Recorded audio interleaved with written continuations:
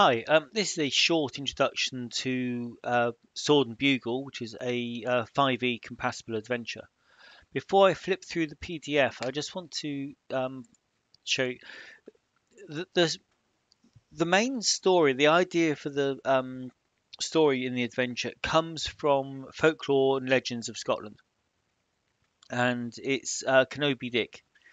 So you can see it's a very short story, but what I've done is I've expanded it out into the different scenes and uh, taken the devil out. Probably a bit tough for a tier one adventure, and so it turned it into a tier one adventure with several locations, NPCs, and a mystery to solve. So what you get is it it's claiming it claims 22 pages, but you lose one for the cover. You lose two really here just for sort of the credits and the contents, and then at the back you've got what was that one, two, three, four. You lose four for the OGL, so you're not really getting 22 pages. The adventure actually ends on 17 and it starts on um, what's that? Three, so probably 14 pages. So you're only really getting 14 pages. It's one of the drawbacks of the OGL. It gets so big that it inflates the numbers. But so that's out of the way. Um, what you get is you've got this missing person. Kenobi Dickin is missing, and I've created a set of 14 rumours here, six negative and eight positive ones. Now, if you're familiar with any of my solo stuff or with solo play at all, you'll recognize this as a really basic D6 yes, no, and but oracle.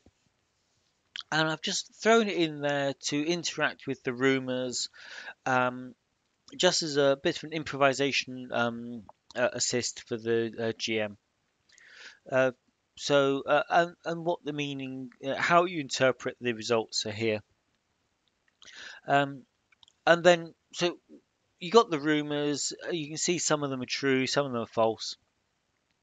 Um, the the truth of what's happened is in the next section, which once you know what's really happened, that helps you improvise any scenes that come up.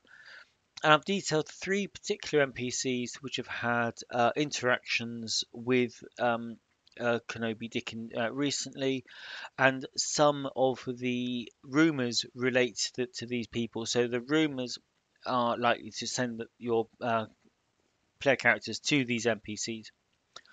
From there, I've detailed the Dickin farm. Here it's the farm building and outbuildings there, and from there there's a route to the watchtower. And there's two routes are provided, and then we get to the watchtower. So the third location after the starting town where they gather the rumours, the Dickin farm becomes the watchtower, and the watchtower is in two parts: this above ground part and the caves underneath.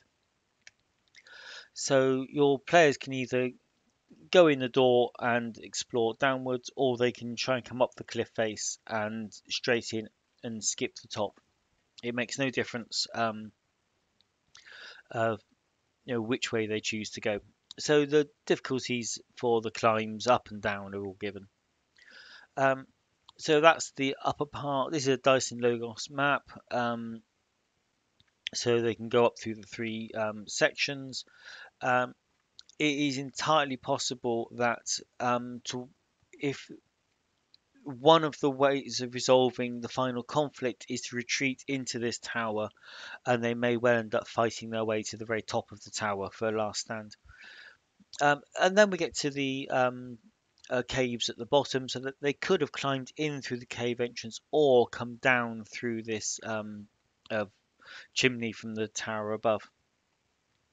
They can explore the cave entrance, the rear caves, and the lower caves. And the lower caves is where the final scene takes place, and it's the only combat or battle scene in the adventure.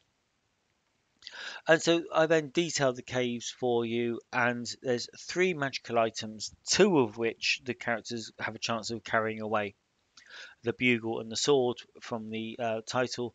The block they are sat on is also magical, but is immovable. Um, the foes are skeletons and skeleton warhorses. Um, so that's all they're going to be fighting. I've detailed. In theory, there's 30 pairs, but there is no need for a single mass battle with a tier one party fighting 60 skeletons at once. That's not how it's meant to play out. You are meant to choreograph the attack because the skeletons and the warhorses start in one location, the players are in another, and they are going to converge. And there's a detailed set play which may or may not happen. And once the you know, skeletons aren't particularly tough foes, and the magic items which are provided will be useful, can clear the way for them. And so there's no need to actually just have a single pitch battle. Um, it's meant to be more of a running battle with allowing the players to act and react. And then there's a little bit of advice which pretty much what I've just told you about how to run the battle, and then a conclusion at the end. So that's it. That's what you get. Yeah, so it's a tier one adventure over three locations. Okay. Thank you for watching.